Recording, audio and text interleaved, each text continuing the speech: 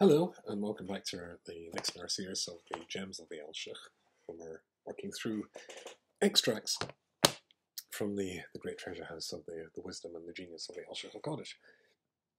We're at the Sedra, the last Sedra in the whole of Bamidbar, and the Sedra is Masei. And the Sedra Masei is the journeys of the Jewish people. When the Torah at the end sums up all the journeys from all there, because now they're about to go into the land of Israel. So 40 years is coming to an end, and now we're going to have a reflection on the journeys and what was involved there. So if you look in the beginning of the Seder, it's chapter Lamed Gimel in Bamidbar, verse 1. Eli Masei b'nei Israel. I'm using our article. Eli Masei b'nei Israel. These are the journeys of the Jewish people. Asher yotzei me'eretz Israel, who went out from Egypt. The Tzavosam in their formations, Miyad Moshe Aaron, at the hand, or through the hand of Moses and Aaron.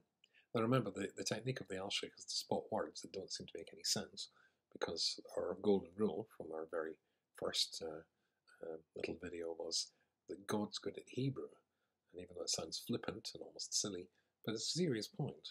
All the commentators, Rashi and all the rest, they make their comment based on the fact, or sourced in the fact, that something that seems wrong with the verse. And certainly something wrong here, because it says, again, these are the journeys of the Jewish people, Asher yotzei me'eretz Israel, who went out from Egypt. Well, of course they did. We know that. Why does it have to say that? That's pretty obvious. And then, of course, what we should say is, these are the journeys of the Jewish people, and then leap to what it says in verse 3. They went from Ramses in the first month, and when it was in the 17th of the month, and then they went to etc., and then go on to the rest of the story. Why does it take time off to remind us of the rather obvious fact that they left Egypt? We know that bit. So I want to read you what the Alshich says here. So, our Alshich, he says, Omnam, hine Omer Rabbeinu Zal, the rabbis say, and give, this is in the Medrash Rabbah, they give a moshel. It's a moshel about a father and a son. Of course, it's about a king and a son, I know. It's about time that we started updating our moshels, particularly for Americans who don't have kings. It all sounds a bit strange. But you get the idea. There was a king or a father with a son. Let's keep it a father and a son. Father and the son went on a journey. It was a long journey. There were many incidents along the way. Some of the incidents were not pleasant. And he writes here, interestingly, that in actual fact, these journeys, this 40 years, in the majority of the places where they stopped and camped, sometimes for a few days, sometimes for years, but in almost every single instance, it was unpleasant. There was a rebellion, or there was some sort of catastrophe that occurred there, which, as it were, was an invitation for the Jewish people to spot and see what was going wrong with them that would lead for this thing to break out. It's every incident of challenge and test that the Jewish people either failed or succeeded in points to where the strengths or weaknesses lie, and you can learn from that. So, he says the following thing. If there was the father, go back to our moshel, the father and the son, if the father, once they reach the end of their journey, when he reflects in his mind, as he obviously would, about the time when his son was in a certain place and that went wrong and how upsetting it was to him, and then another place and there was another disaster, etc. So a father would do that for his son after the end of the journey. Think of all the things that, when I maybe nearly lost him. Similarly, Hashem's doing that here. In the summing up of the journey of the Jewish people, it's the father reflecting on where his son went wrong. But ultimately, they're about to get into the land of Israel, take possession, the gift of Hashem, of the land of Israel. And therefore, it's appropriate for Hashem to start off by saying why, even though they fell, they deserve still to go into the land of Israel. And that's because they have times when they succeeded enormously in their mission. Remember, every incident can be, whether you succeed or you fail, can be a pointer of what you need to work on or what you need to increase that you're already successful at. And the first one is, of course, the fact the Jewish people were willing to leave the land of Israel. That's why it says at the beginning, Eli Masei b'nei Israel, these are the journeys of the Jewish people, Asher yotzei me'eretz Israel, who left the land of Egypt. Well, we know that. No, it's telling us something. That there is intrinsically in the Jewish people worth, promise, potential, even when you let ourselves down, individually or collectively, there is worth. And therefore, as a consequence of that, the father was willing to take his son to the next journey, even if they let themselves down. And this is an idea the Alshich excuse me, repeats several times. When he says that there's a rule that the Talmud says that normally a tzaddik, a saintly person, is protected by God, even to the extent that if he has cattle, if he owns a sheep or some sheep, or he owns a cow or two, that they will not accidentally stick their heads through a fence and graze in his neighbour's field. Therefore, the tzaddik his cow is stealing his neighbour's grass. So if a God protects even the animals of a really special holy person, why didn't he protect the whole Jewish people who were a holy nation when they come out from Egypt and allowed them to make the golden calf, or allowed them to make the mistake that would lead to the golden calf? Why wasn't there one voice raised against this project and there wasn't? And the answer is that God, HaShem, withdrew his protection from the Jewish people, which leaves you scratching your head. Think of the cow. He protects the cow from eating the neighbour's grass. He wouldn't stop the Jewish people from making this disastrous decision. And the Talmud also says, quoting the Alshich quotes, the story of King David. Are you seriously telling me that the holy, and he really was a holy man, King David, saw an attractive woman and he couldn't withstand the temptation? That's the story of King David and Bathsheba, which led to even it reverberates today. Critics of Judaism and Jewish figures like to point to King David, and he was bloodthirsty and a horrible king. He wasn't. And the answer to both of these, says the Talmud, is that if you live in a generation in which the Jewish people seem collectively to be, I can't think of any other phrase, but no good, to be failed in their mission, failed, and they're old, they're worn out, their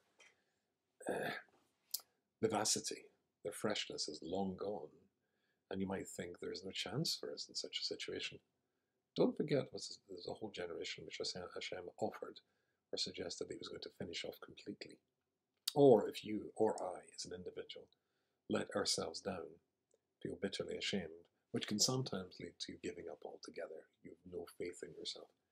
Don't forget there was one individual, one of the most famous individuals in history, certainly in Jewish history, King David, who did something which sort of resonates even today, echoes today, which the world say, look at him, what he did, it was he healed HaShem, he brought God's name into disrepute. Now God forgive him too.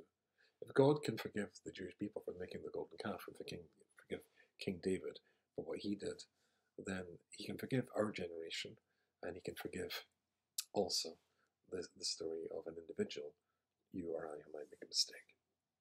So this idea is something that echoes here, that, yeah, the Jewish people made mistakes, but the going out from Egypt established that within us there was something strong.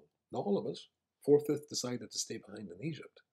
But for the 5th who left, the real pain in the neck Jews, the stubborn Jews, the Jews who would not change under any circumstances, whether the circumstances were the destruction of a temple or 2 temples, an expulsion, oppression under a Roman Empire or a Persian Empire, if it was oppression under Crusades, massacre and torture in the Spanish Inquisition, slaughter in the pogroms in Poland and Russia, or even Holocaust, the Jewish people would stubbornly plod on.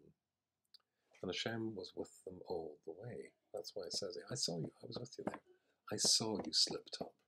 I saw you made a mistake collectively, or for individuals, I saw, but I was still there with you. And I recall all those times.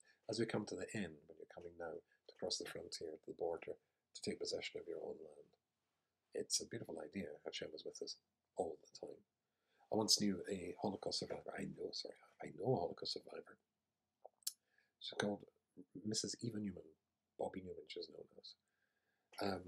I wrote about her in my column in Hamadiyah, and her grandson, works for Asia Tower in London, and eventually persuaded her to go back to Auschwitz, where she was as a girl, to lead a group of 200 young university students and tell her story. And she did so. I would never be able to do it myself, by the way. Anyway, they were in Auschwitz. They came into a room where she was going to give her story, tell her story.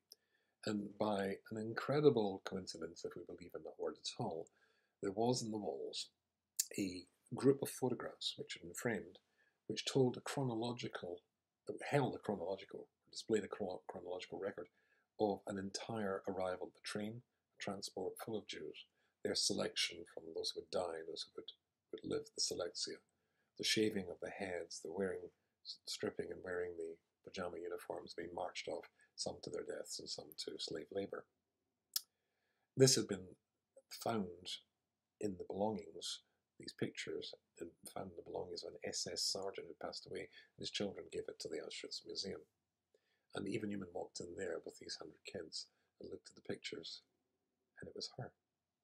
Her as a 16-year-old. She was in almost every single picture. I have these pictures. There was a book published of it. You can see it.